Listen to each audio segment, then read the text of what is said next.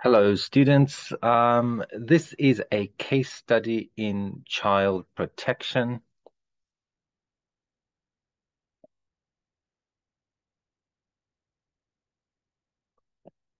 I'm your professor, Alaric Nordia, and this is basically just a little review of a case study to help you better understand some concepts that are explained in the lectures. Now, some of you have this lecture as part of your business ethics classes, and some of you may have this as part of your social welfare classes. But basically, the information is just to give you a little bit more background knowledge and help with that. So when it comes to child protection, obviously, as a social welfare worker, you are obliged to report as a mandatory reporter whenever you come across any evidence of child abuse in any form. And obviously, some of you will be going into the business sector, and the rules and regulations in the law governing online child exploitation in Korea are very strict. So you are also required to mandatorily report any such materials to the Korea Cyber Police Unit, who are very, very good at investigating this sort of thing.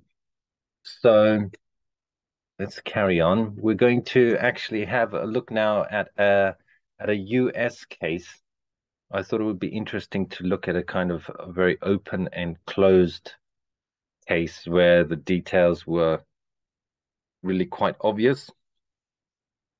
So this was an illegal business and child exploitation as well as child trafficking um, business. So they had the online business part, but in real life they were also abusing children. So this falls under both categories of what the students are studying here. So this is from the Department of Justice. I'll just get my pen out just a moment. Where has that gone? All right. So the Department of Justice, this is a public release. This was on May the 14th of 2007. And Boston man pleads guilty to charges in commercial. So this was a large scale business into this child abuse material. And in Washington, a Boston man has pleaded guilty to one count of conspiracy to sell, transport, reproduce, distribute, and receive child abuse material, and one count of money laundering as well. Assistant Attorney General Alice Fisher of the Criminal Division and the U.S. Attorney John L. Brownlee of the Western District of Virginia announced today.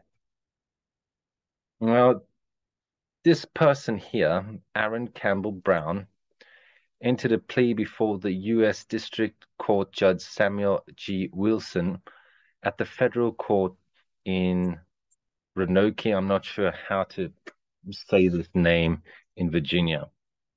Brown can't speak English today. Brown pleaded guilty to two counts from a superseding indictment returned on March 28th of 2007. So the remaining counts include allegations of conspiracy to reproduce and advertise these child abuse materials, conspiracy to produce child abuse materials for importation into the United States. So obviously, whenever these kind of materials are crossing over borders, that is a more serious offense, and that counts for pretty much every country. Transportation thereof, receipt and distribution, and also the sale of child abuse material, and money laundering counts were dismissed. So not all the listed items are what this person was found guilty for. They were, however, found guilty for the following. In his plea, Brown admitted that the conspiracy spanned more than 5 years. So this person is not someone that has just accidentally uh, come across these materials and then reported it. No, this is someone that has, over a period of years, exploited children and run a business in exploiting these children. There is no way that this person can be said to be innocent. So this person was also involved not just in one website, but in a number of commercial child abuse websites. These websites included the one mentioned here and the one mentioned here, which were created, developed, hosted, and operated by Brown, and then also his co-conspirators Gregory John Mitchell and Timothy Ryan Richards, and a cooperating witness. So these three people were running a number of websites with child abuse material on them. And we often find that individuals that are arrested, they have actually gone and been involved in multiple platforms or websites that exploit children in this way. This website and this website contained child abuse materials, and they offered memberships to the websites for a subscription fee. So their business model was a subscription model, preying off children and exploiting and abusing children. Through his company Neova Net, Aaron Brown provided services and other support to these two websites, including web hosting. And some could make the argument that web hosting, he would not know what's on there. However, it wasn't just that. It was much more. It was technical assistance and customer payment processing. Now, this is where you know that he knew what he was doing, because Brown would assist subscribers to these websites in many ways. It was not just as if he was hosting it and never looking at the website, including not only processing their credit card transactions, as some would claim, but also troubleshooting access to these websites. Now, to be able to do this, all of you who here have experience with web development, you would know that this individual would have to have access to those websites and know what was on those websites. So this person is very much guilty.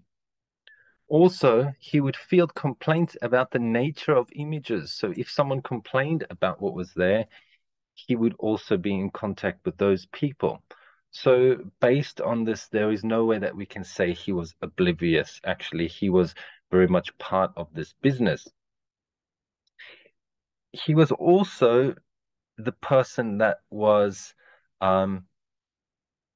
giving payments. So they would make the profit off abusing these children, and then he would pass on the payments to these other co-conspirators that were working with him.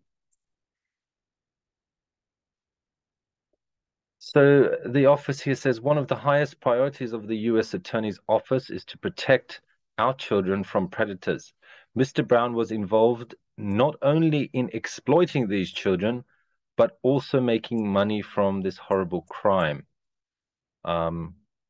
Which we can say that the first one is disgusting enough. Just exploiting them is disgusting enough, but then also making money off this and creating a demand for this is even more heinous and disgusting. We hope this case sends a message that we will aggressively pursue anyone involved in the exploit of children, and that is a very good thing. The police are doing a lot of hard work, even in Korea and globally, and more police are networking together to help tackle these serious crimes. As part of the plea agreement, Brown faces a sentence of 108 to 135 months in prison and a fine of $250,000, sorry, and a period of supervised release up to the remainder of his life following his release from prison. So this person is a very high-profile, dangerous individual when it comes to children. Definitely want to keep tabs on this type of person. On July 14th, 2006, Mitchell was sentenced to 150 years in prison by the U.S. District Court of the Western District of Virginia for his participation in these child abuse offenses. On October 26, 2006, Richards was convicted on 10 counts of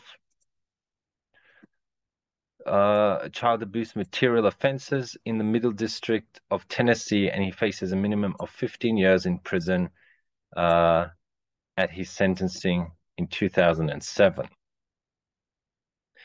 So these are the people that were part of the case, and it was conducted by the Federal Bureau of Investigation, who have a lot of experience in this field. They're would say the leading area in investigations in the US for this.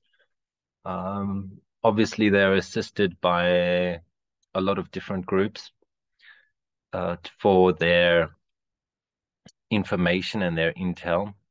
And they were also given computer forensic analysis by Chief to the Computer Forensics and Investigations, James M. Fottrell, and computer forensic specialist Christy Witzman of the Child Exploitation and Obscenity Section High Technology Investigative Unit. So all in all, we can see this person was very much guilty. If, excuse me, if we have any cases like this, obviously as a social worker, you would definitely want to report this as soon as possible. And you would definitely want to get any child out of that situation as quickly as possible. We'll go over how to do that in later classes. We've kind of covered it in some of our lessons. And then also for you in the business ethics area, it's very important to comply with online reporting so that this material can not only be removed, but individuals such as this Aaron Brown can be brought to justice, and the children that are being exploited can be taken out of the situation. So it really starts with you.